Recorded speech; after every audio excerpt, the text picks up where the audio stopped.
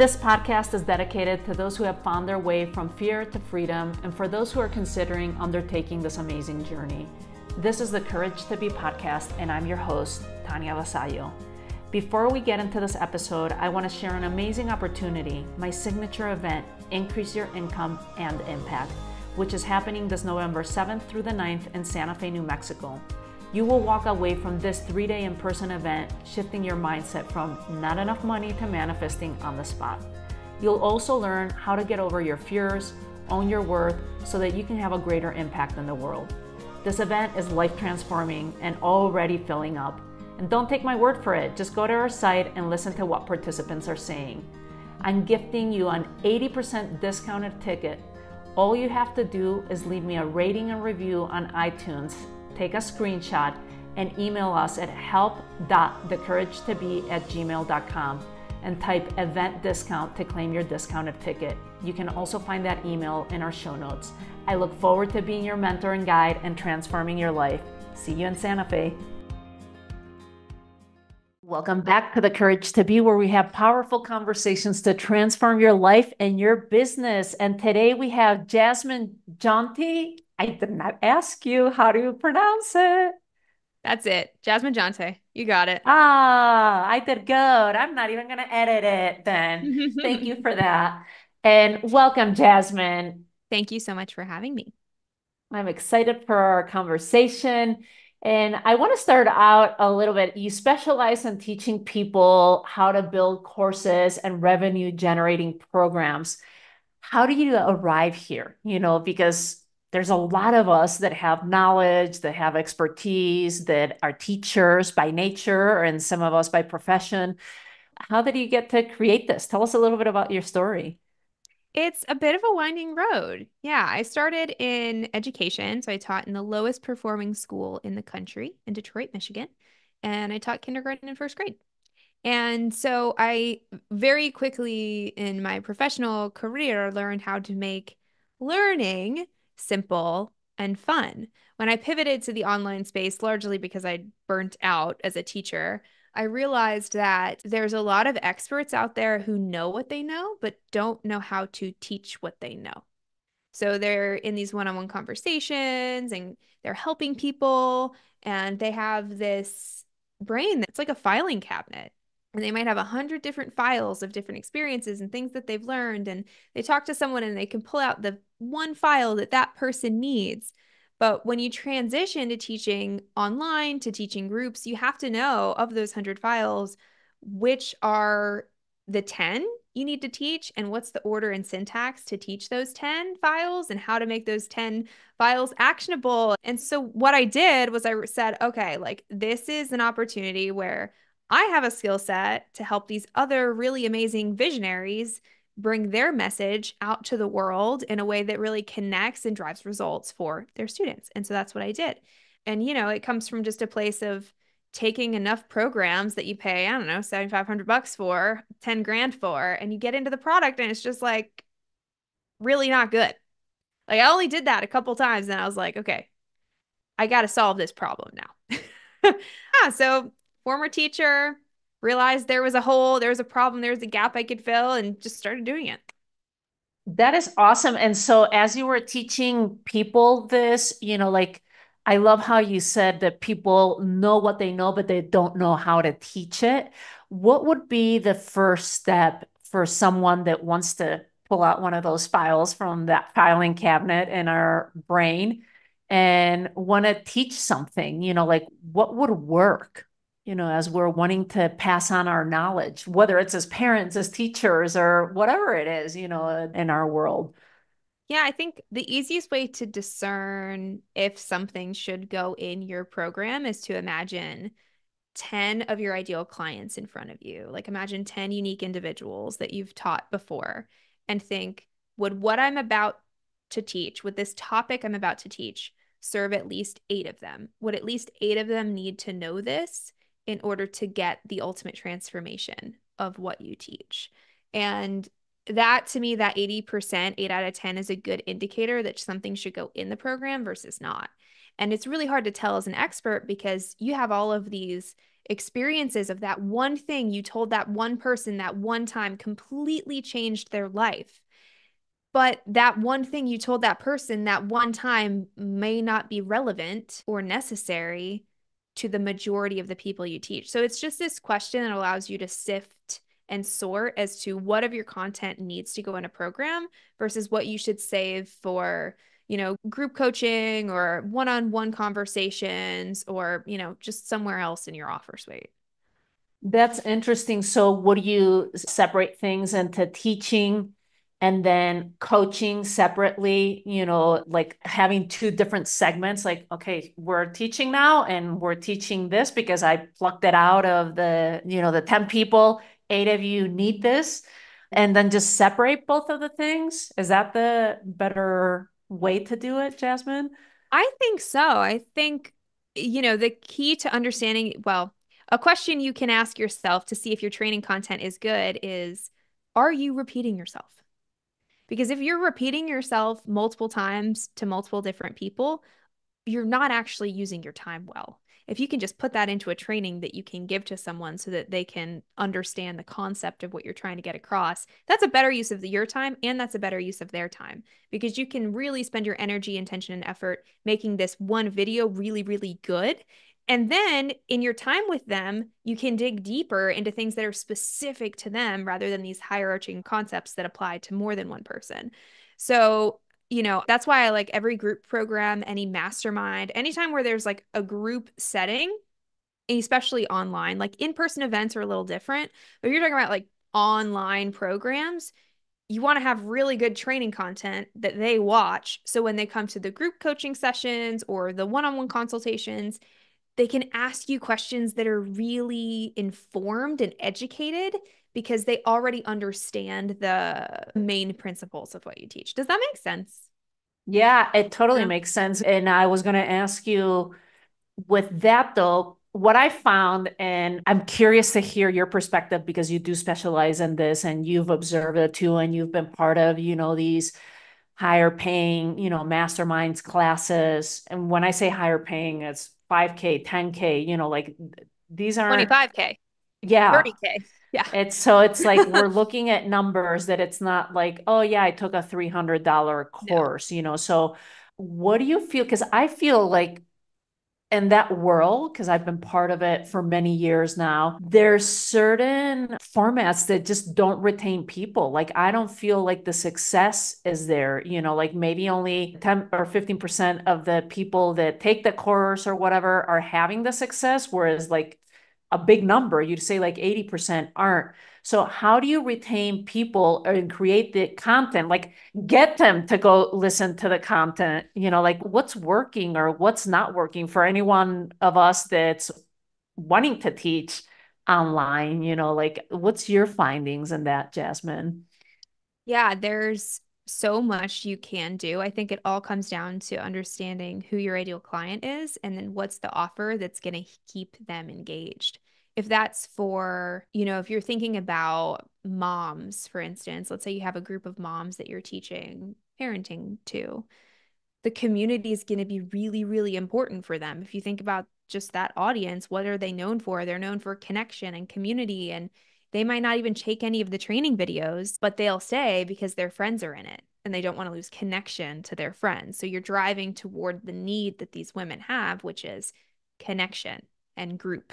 So I think it's all about understanding your ideal client and then aligning the offer with your ideal client. And if you think about any kind of offer that really hinges on the group element, so I'm thinking specifically about communities, memberships, and masterminds, where they're coming for a transformation, but they're coming for more than a transformation. You really want to make sure you're doing everything you can to get that engagement and to build the connective tissue between the people in the group. It's not about you as the leader, right? They're coming for the, hit the buy button because they're coming for the content, but they stay for the community. And if I think about, the super high level $25,000, $30,000 masterminds that we're in, the content is like, yeah, it's great, but we're in it because we get to see our friends 3 times a year. Like, that's why we keep coming back. It's not just we have these really solid foundational relationships in our life that we value.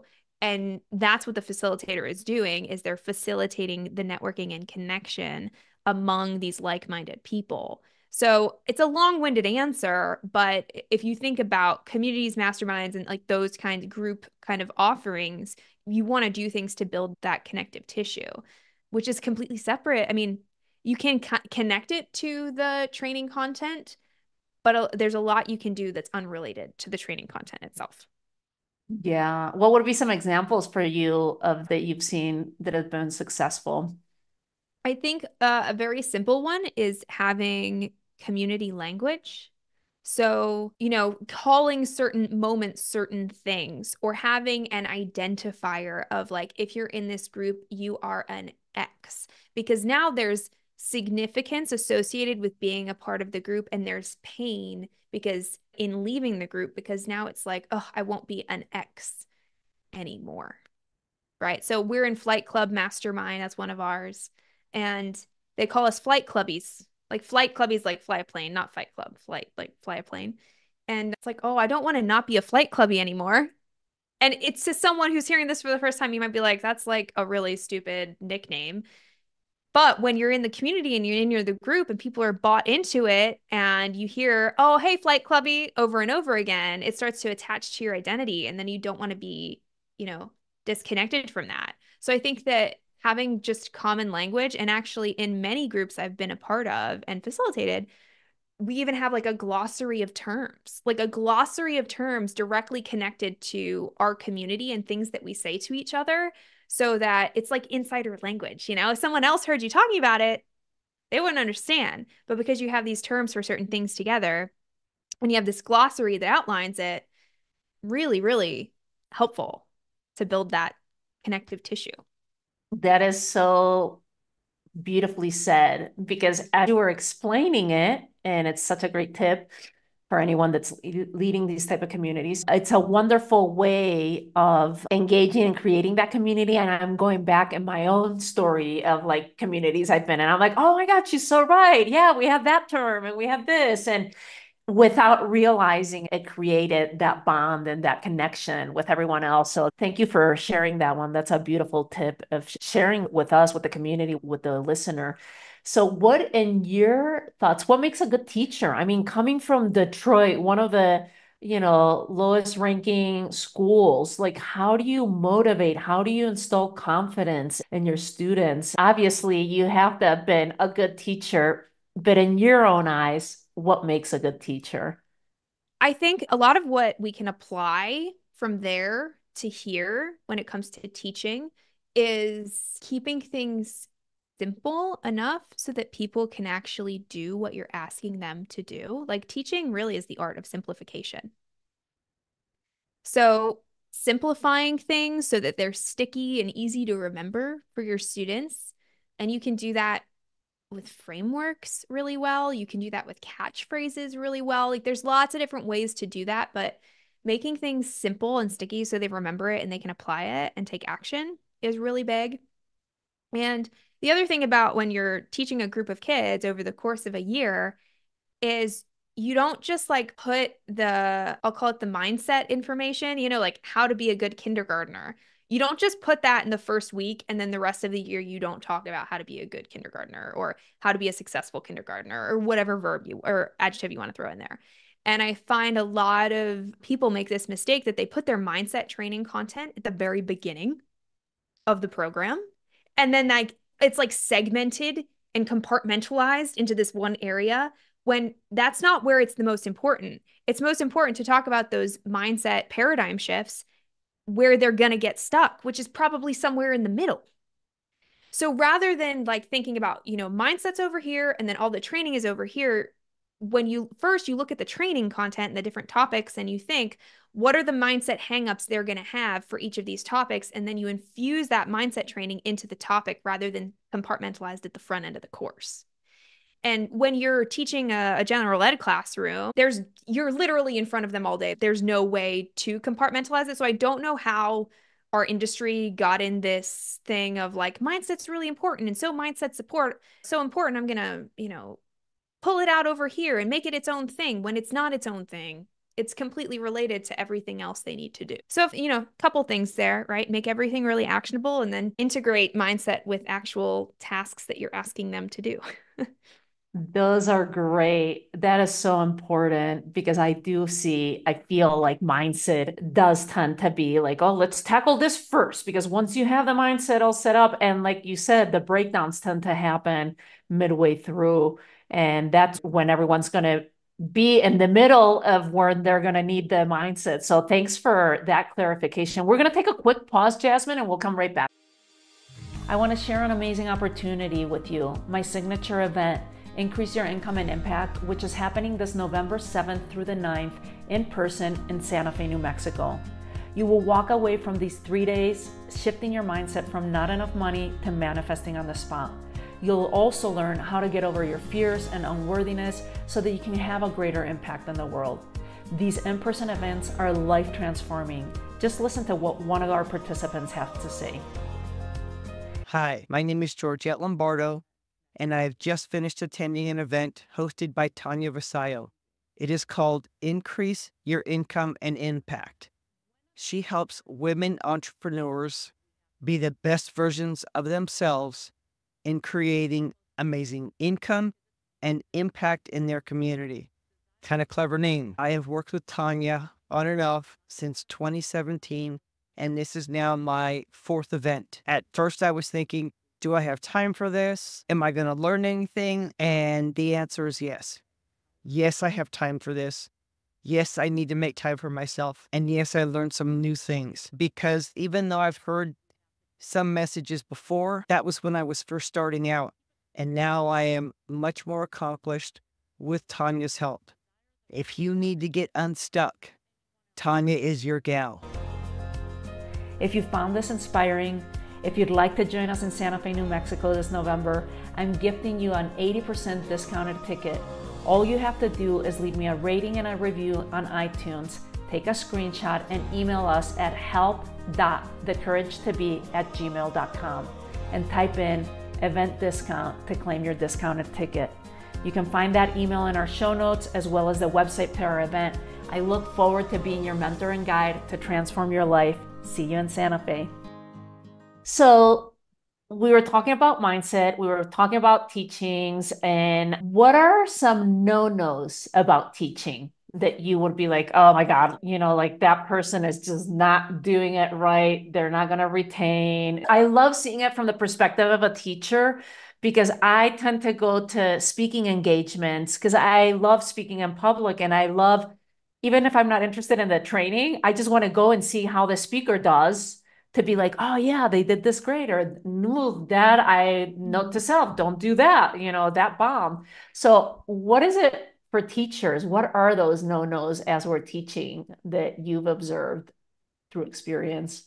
My mind is just spinning with so many. I'm trying to choose which one's the most egregious. I think one thing that's related to branding and business, but especially these kinds of expert businesses, is remembering that you're not the hero.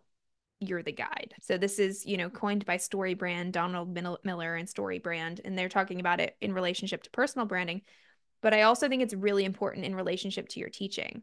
There's a lot of people out there who talk about the authority frame and building your authority. And that's like very important to get to someone to say yes initially. But remember, once they've said yes, it's no longer about you. It's all about them. And I would even argue that in your marketing and things, maybe don't make it a little bit less about you, make it a little bit more about them. And so I have a lot of people who want to start their course with a video that's like about me, and like a my story video. And it's not the place for it. Like they're already said yes to you. They already know enough about you to be bought in. So like get to the heart of it and help make this about them. And even a lot of the examples and stories that people use inside of their program, they talk about themselves and their stories. And I definitely think there's a place for that. You want to be relatable. You want people to see that, you can start from anywhere. But at this point, if you're building a program, you should have client stories. Showcasing your client stories and showcasing how you might be the next client story when I, revamp this program or in the next program. That's way more motivating than for you to talk about you. So I think it's kind of like just remembering like your students are the hero here and it's your job to be the Yoda and like help them on this path to their own main character energy moment. So I think that's a biggie. Another biggie that I see people just shouldn't do inside of programs is putting all of the responsibility on the student to get results. And what I mean by that is, yes, it's their responsibility to do the work, but it's your responsibility as the teacher to make the work easy to do. A lot of folks just say, well, I put all of my training in there, but it's like, but did you really look at it from an instructional design perspective? Did you provide resources? Did you provide support that allows them to ask questions? Like, are you doing everything in your power to make the work easy to do? And if not, then make some shifts because, yeah, it's on them to, like I said, to do the work, but we've got to make that work easy. Like, that's why they're paying us, not just for what's in your brain, but for ease of application of the information in your brain. So those are two things, two very different things, but I think that can just really, if everyone did that, it would raise the standard in the industry and we wouldn't get all the flack that we get in this whole coach consultant world, unfortunately. That's great. These are some great tips that it's leading me up to this other question that I had.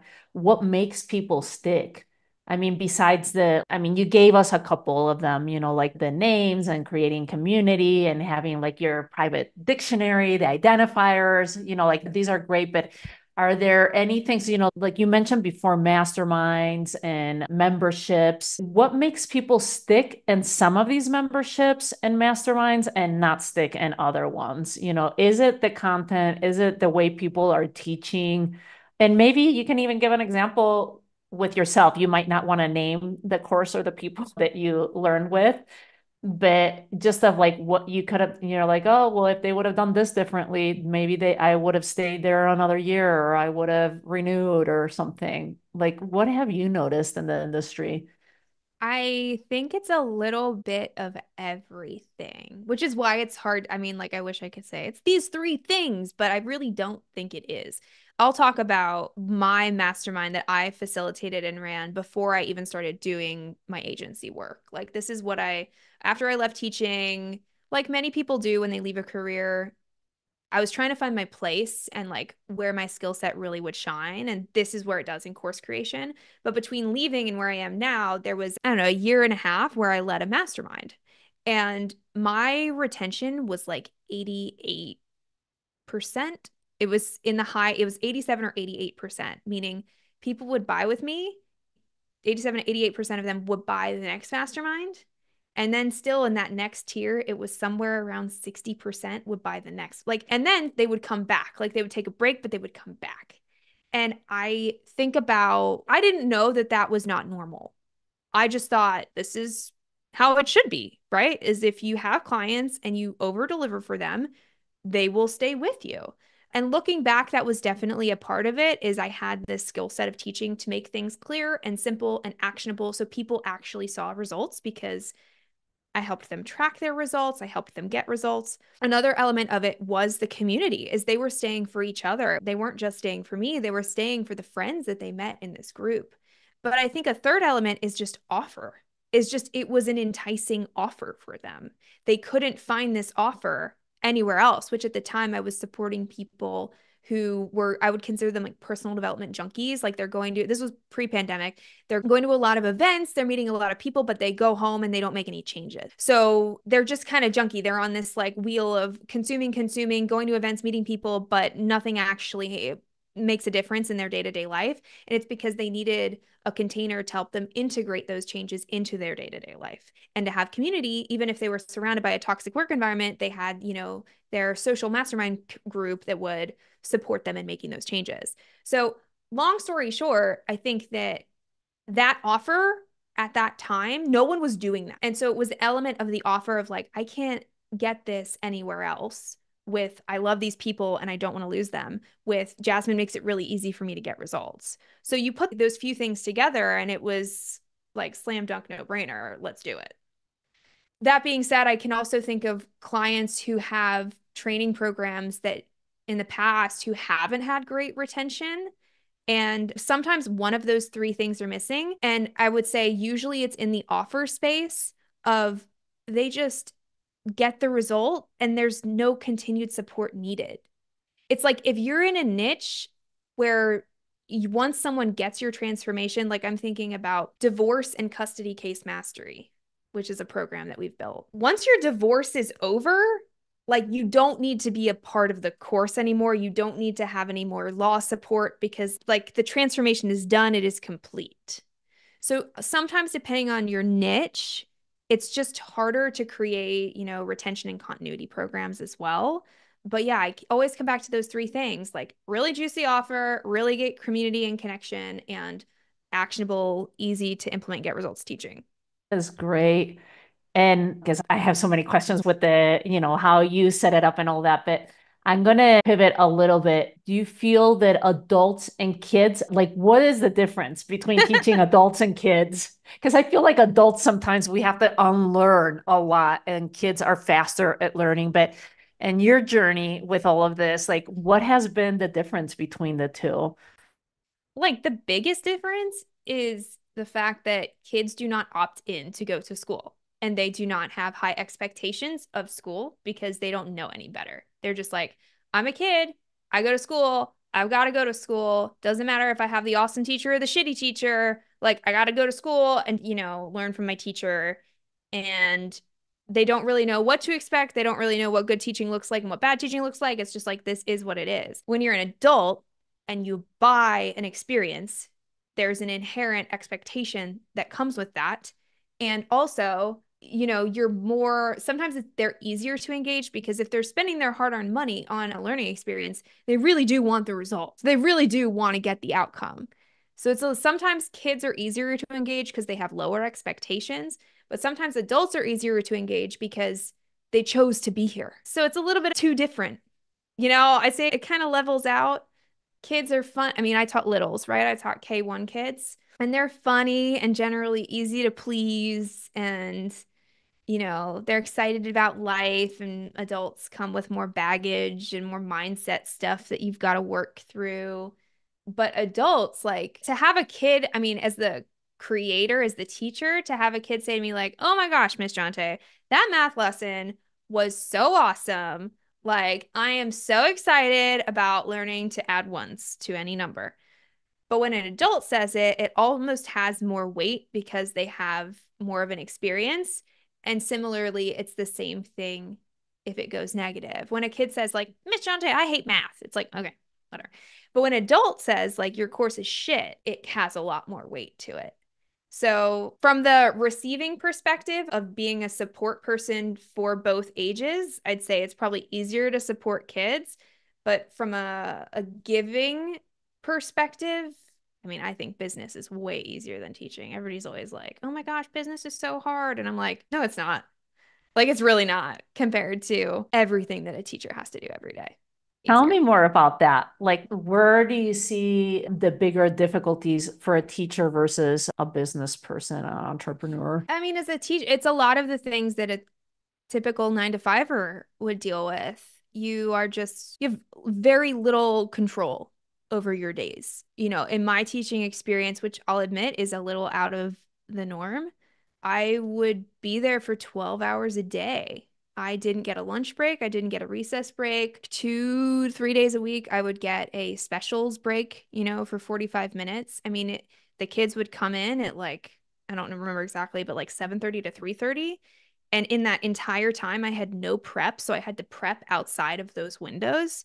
And the administration is just telling you more and more things to do. You have to conform to what their idea of good teaching is. You don't get any resources. I mean, I was making $38,000 a year and I got $500 from the state to do up my classroom. Like, and buy books and like all of the things. And so I think it's hard to explain to someone who's never been a teacher, but it is more time consuming, much more of an energy drain. You have so much less control. And meanwhile, the stakes are so high. I mean, like if these kids in this experience, the goal was to help them grow a year and a half of learning within the 1 year that we had them because they were coming into kindergarten, they were coming into first grade, and they were already behind. And so Wow. if you consider year over year, if I can grow them a year and a half, and if the second grade teacher can grow them a year and a half, and if the third grade teacher can grow them a year and a half, maybe they will have the opportunity to go to college, right? If that's what they want to do, to start a business, to do what they want to do with their life because they have the basic skill set in order to do that, to get a job that supports them and their family. And, so my kids did. Like I grew a year and a half to 2 years. I was a little better at teaching math. My kids generally grew more in math than reading, though they did grow a year and a half in reading in the 1 year that they had me. But like the stakes are so high. And especially with entrepreneurship as a solopreneur, like you just got to worry about yourself and your own clients. And yeah, the responsibility gets more. Like now I have a team of 9, I've got salaries, I've got payroll. Like, yes, the responsibility is more now that I have that, but it still doesn't feel nearly as weighty as it did when you're like, you feel responsible for these kids' futures. So, energetically, it's more challenging from a literal time standpoint of like how much time you have to put into it. It's more like the less control, it's more challenging. So, yeah, it's always funny when people are like, oh my gosh, entrepreneurship is so hard. And I'm just like, from this perspective of this is such a blessing and this is cake. That Like, is awesome. yeah. Yeah, you're so right. And it's so bad that the teachers are so underpaid, so, like run to the bone, not enough time. And they want to help because they have it in their heart, of just like you said, this responsibility of educating our future kids that will become future adults, like our Mhm. present kids that'll become future adults. So if you could wave a magic wand and restructure part of the educational system, like what would you do for our kids? I think it's kind of like a scrap job.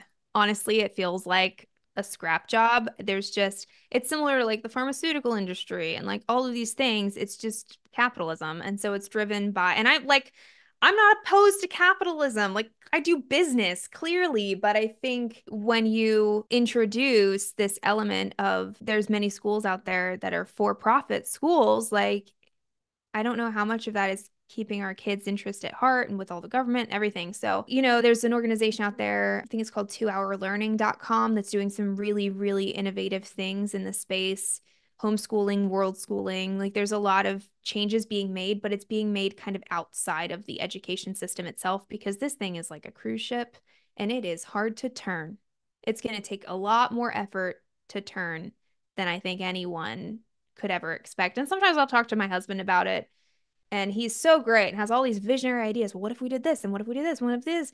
But having been inside the system, I can say, like, well, that won't work because of this, and that won't work because of this, and that won't work. So outside looking in, you think, like, why is this so hard to change? But inside looking out, it's almost like, I don't, I maybe just start from scratch. What that looks like, I don't know. And then, start from scratch with the idea of helping kids learn how to think and embrace their values, not become factory workers, which is why school was created the way it was. Talk to me a little bit more about that because I don't think a lot of people are aware of that. I mean, I feel like the school system is still, I mean, coming from another country, like I was born Yeah. and raised in Spain, and our school was from 9 to 5, get the bus at 8, get home at 6, because it finishes at 5 and you had your lunch breaks. And so to me, I still don't understand how schools are from 7:30 or even 8, or 9 or whatever, if you go to a private school, but they end at 3. I'm like, well, how does that work with our system currently? Like that made sense in the 50s when moms would stay home and dads were the breadwinners. But now you have both two working parents, like what are you supposed to do? And especially if you have, I mean, I only have one kid. I'm like, how do you take two kids or three or more to all these different activities and not go crazy? I don't know. I have so many thoughts about schooling and the system, but it is pretty broken with it, Jasmine. And do you have kids?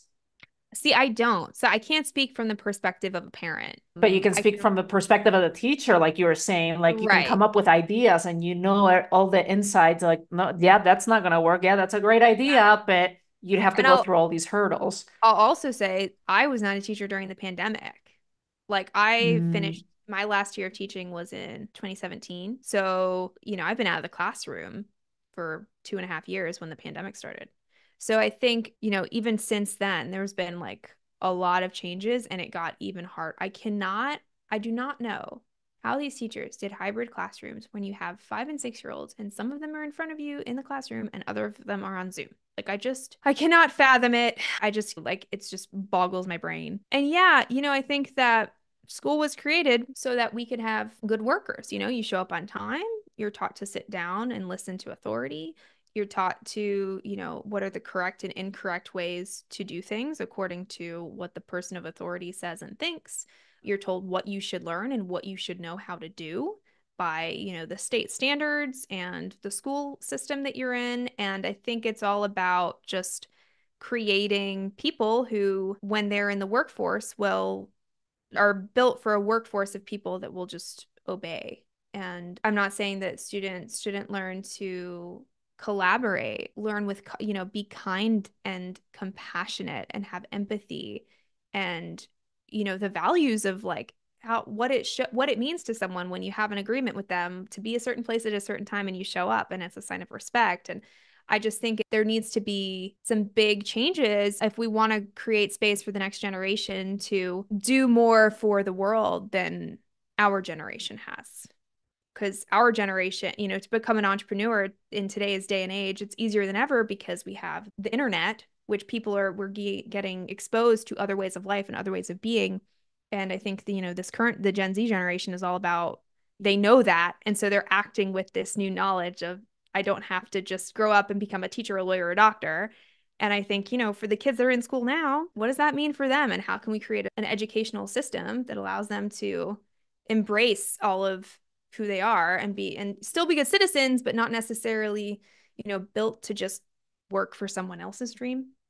Yeah, this is so, we could do a whole other episode on schooling. I'm serious, and kids, because I want to take it in different directions, like with course, creation for adults, as well as your opinion with kids. We're going to take another quick pause and I'll have a couple other questions for you, Jasmine. I want to share an amazing opportunity with you, my signature event, Increase Your Income and Impact, which is happening this November 7th through the 9th in person in Santa Fe, New Mexico. You will walk away from these 3 days shifting your mindset from not enough money to manifesting on the spot. You'll also learn how to get over your fears and unworthiness so that you can have a greater impact on the world. These in-person events are life transforming. Just listen to what one of our participants has to say. Hello, my name is Mackenzie, and I just finished an amazing event called Increase Your Impact and Income. And I just want to share one of my biggest takeaways, which is the simple key elements to making a quantum leap. And I highly recommend it to anyone who is interested in having a very intimate group setting with a container for collaboration, connection, helping, lifting each other up. It was just really, really positive. I had an amazing time and amazing people, and I'm looking forward to the next one. If you found this inspiring, if you'd like to join us in Santa Fe, New Mexico this November, I'm gifting you an 80% discounted ticket. All you have to do is leave me a rating and a review on iTunes, take a screenshot, and email us at help.thecouragetobe@gmail.com and type in event discount to claim your discounted ticket. You can find that email in our show notes as well as the website to our event. I look forward to being your mentor and guide to transform your life. See you in Santa Fe. So we were talking about schooling and kids, and I think we're going to do another episode with, schooling kids, your perspective and what you would do different, even though you're not in that realm right now. But if you did have a kid right now, what kind of schooling would you do with them? Would you do homeschooling? Because you've been a teacher? We would do homeschooling or some kind of hybrid experience, world schooling kind of a situation. I think what most people don't know is if you homeschool a kid, it's 2 hours a day because you're doing one-on-one instruction, which is just a much different quality and caliber than me teaching to a group of people. Just like, your one-on-one work, you can help someone get from A to B a lot quicker one-on-one than in a group, than in a DIY self-paced course. Like there is parallels here. So we would do that. And I'm not sure exactly the scenario, but my husband and I both agreed like our kids are not probably ever going to go to school unless they request and go and like it. And like for the social element, that's really what they need to be happy and fulfilled. And it's hard to say coming from a former teacher, but you'll see if you go look at, I don't have any statistics or studies up top of mind, but I know that they're out there to show that there's many, many administrators who will not send their kids to school. There's many, many teachers who will not send their kids to Oh, school. yeah. And What is successful, I mean, if you go to like people like Elon Musk, they're homeschooling, I don't think Bill Gates is in that one, but there's a lot of, successful people that you start wondering, like, well, why are your kids not going to school and you're just homeschooling them? Talk to me about world schooling. I'm curious about that too. world schooling is, and I'm not an expert in this at all, but it's essentially doing a lot more travel and getting in the world as a way to learn. Yeah. Yeah. And so just infusing that and everything. And I will say that like homeschooling, world schooling, all of this requires a certain level of privilege. Like, Privilege and time and capacity from the parents mhm. too, because I mean, what through the pandemic, like you were mentioning before, our daughter was 6 and she was just learning how to read, and it was like, can't do this online. Like we need, and she was going to Waldorf, which that was a whole other, like they weren't doing anything Zoom, like at least the public schools, we had just taken out of public school. And so we ended up homeschooling her for 14 months because of just here in New Mexico, we could not go back to school. Everything was online in the next school year. So it wasn't just the first 3 months, it was the next school year, the choice of homeschooling or everything online. And she was only 6 or 7. And I was like, it made no sense. But so now, of course, she keeps asking. She's like, I want to continue being homeschooled. And it's like, well, we also have to work and we're not teachers. And Yeah. so yes, we'll definitely do. I'd love to do another episode about like how we would restructure what ideas, just to hear it from your perspective, as a former teacher. And just to wrap it up for those that have been teachers like yourself, because it's so underpaid. So many teachers fled schooling after COVID. What would you say to them if they are already teachers and they wanted to start their own business? How can they do it? I mean, because that's been your journey and you've been successful with it. Like, how can they trust and believe in themselves to say, you know what, let me take all the knowledge I have and I could teach adults something else, like, how could they do that? Can you inject a little bit of inspiration to our listeners that might want to go down that path? Every time I'm at a high level mastermind, right, with surrounded by business owners doing 7, 8, sometimes even 9-figure businesses. And it always comes up, oh, what's like one thing that's really worked for you in the past year? And I always recommend that they go and hire teachers every time because like that is the secret sauce to my success is one, I'm a teacher, but I only hire teachers. And it's because there's a multitude of transferable skills that teachers don't see because they just think of them as second nature at this point. They can't even see how they're a unicorn because they're surrounded by other unicorns who are all managing to do this thing that is teaching.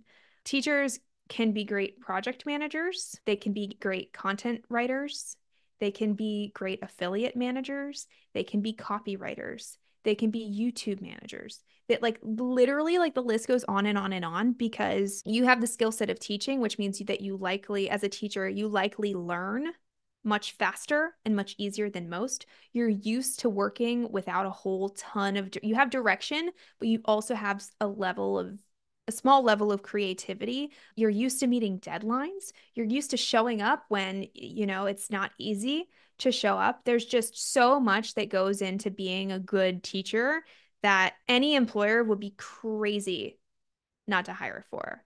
And also as an employee, like if you are listening and you are not a teacher, but you are an employer, I recommend this because teachers, as you mentioned, get paid nothing.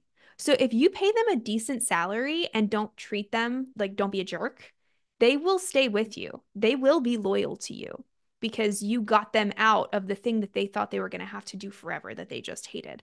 And I'd say like that's the story of all the teachers I've hired is like I pay them a good wage and I'm nice and I'm there for them and I'm flexible and they have a lot of freedom in their week. And it's like they can't even believe it gets this good. So I think there's just so much power in like a teacher owning all of these things that you can do for people. The key is learning how what you've already done translates to what they're looking for, because I promise you it's there. You just have to look for it. If you're an employer, I would literally go and put in your job description, like looking for former teachers, and then start using the hashtag transitioning teacher. I like, no kidding. I will put up a job post on LinkedIn, and within an hour, I have 150 applications. This is such great tips, for any teachers that are in transition and wanting to look for work. While we'll definitely do another episode, Jasmine, I'd like to focus on kids and the future of education, with our young ones, of like what we could add, how we could make it better. But for now, where could people find you? How can they become part of your community? You can find me at creation, creation.co/free course, and you can get my free mini course on how to build a course. Yes, it's very meta.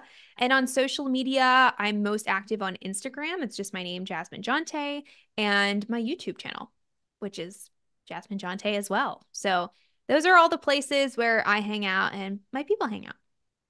Thank you. And we'll put that in the show notes too. And before we wrap up, do you have like a client story that you'd like to share with us of them creating a course, or they didn't believe that, like, can I put this into a course? Or I don't know, some success story with how you've done your process and how you help others. Yeah, I have a great CFO, Chief Financial Officer, coming to mind. Her name's Teresa Clark. She's just like a gem. I just adore her.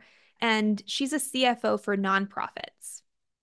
So she helps either the CFO in the nonprofit, or sometimes it's just a volunteer who's the treasurer for the nonprofit, right? She helps them organize the financials for the nonprofit, which I love because it's such a butterfly effect for us in helping her build this program. She's helping these nonprofits, which is helping all of these people who really need help and support that the nonprofits are serving across different industries.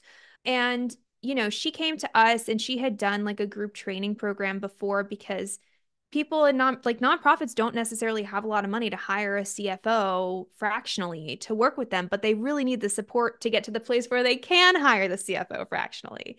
And so she'd done a bit of a group program, but she just came to us and she's like, I just don't feel confident selling this. It's just kind of me talking, and like I give great value, but I just don't feel good enough to like go and sell this independently on its own.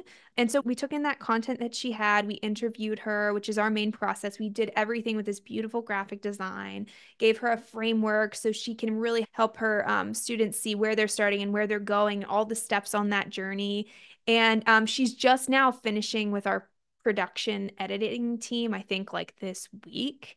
So we're right towards the end. So I don't have any like results, but I know that her YouTube channel's doing well. She has people book on the call with her and do one-on-ones, and so many of them just can't afford her. And so it's just a perfect opportunity to continue to like serve and help these people who are so like they desire it and they deserve it. And yeah, like help them in this group format so that has a new revenue stream that requires less of her time, that creates just as great of a transformation as that one-on-one. So that's a story that's just off the top.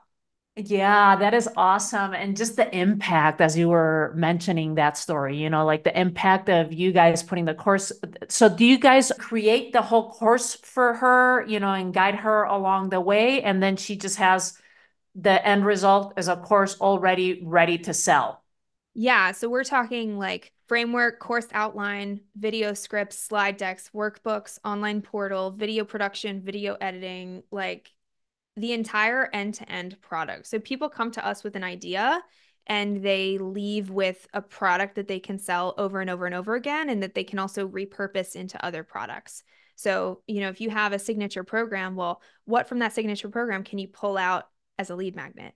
what in that signature program can you pull out and sell as a micro course? What can you use as book bonuses? Like there's all these ways. I mean, I think of programs like Lego blocks, and they're these tiny little Lego blocks, and we're using these Lego blocks to create the program. Well, how can you take those Lego blocks apart to build something else for another revenue stream in your business? Like that's where the game gets really fun because it's so efficient and effective. But, it takes some forethought to make that happen. Anyway, I digress. But Teresa's great. We love her. We're stoked for her. And you should, if you're a CFO or you run a nonprofit, like you should go check it out soon. That's great. And I love how you described it, like it's just taking the Lego pieces and building something else and then build something else and then you can build something else. And it's like, oh my God, yes. So thanks for clarifying and simplifying. You are good at what you do, Jasmine. So thanks for that. I like to finish up the episode by asking my guest, in this particular case, yourself, what's one thing our listeners can do to live a life with more courage? One of our values as a company is called Courageous in Creativity. And I think that in order to be truly creative, you need to be courageous. You need to try new ideas and you need to be okay if they don't work. And I think of any kind of content, but especially course content, as iterative. And so you have to be courageous to just be creative in putting the thing out there the first time. It's not all going to work, but some of it will. And the other stuff you can iterate on and continue to get reps in being courageous in creativity. So whether that's your next LinkedIn post or Instagram reel or course video or whatever it is, I encourage you to take a creative risk. Thank you for that. This was wonderful spending time with you and getting to go inside your brain, Jasmine. So thank you so much. Thanks for having me. If you like this episode and you'd like to feel this kind of energy live and in person, I want to share with you about my upcoming event, Increase Your Income and Impact, which is happening November 7th through the 9th in person in Santa Fe, New Mexico. You will walk away from these 3 days shifting your mindset from not enough money to manifesting on the spot. You'll also learn how to get over your fears and unworthiness so that you can have a greater impact in the world. I'll gift you an 80% discounted ticket. All you have to do is leave me a rating and review on iTunes, take a screenshot, and email us at help.thecouragetobe@gmail.com and type in event discount to claim your discounted ticket. I look forward to being your mentor and guide to transform your life. See you in Santa Fe.